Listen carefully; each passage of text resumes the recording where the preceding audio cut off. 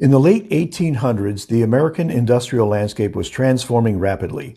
Workers toiled for long hours, often in hazardous conditions, without any respite or recognition for their contributions. But change was on the horizon, leading to the birth of Labor Day. The labor movement began to gain momentum as workers united to demand better working conditions, fair wages, and the right to a shorter workday. One pivotal moment in this struggle was the Haymarket Affair of 1886, where workers in Chicago rallied for an 8-hour workday. The peaceful protest turned tragic when violence erupted, leading to deaths and injuries. This event became a rallying point for labor activists across the nation. In 1894, Labor Day was officially recognized as a national holiday thanks to President Grover Cleveland signing it into law after a series of labor strikes and protests, including the Pullman strike.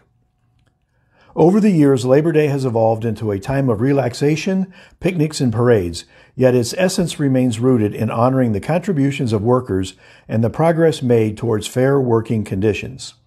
So as you enjoy your Labor Day festivities, take a moment to reflect on the hard-fought origins of this holiday, a reminder of the power of collective action and the ongoing journey towards a just and equitable workplace for all. Happy Labor Day.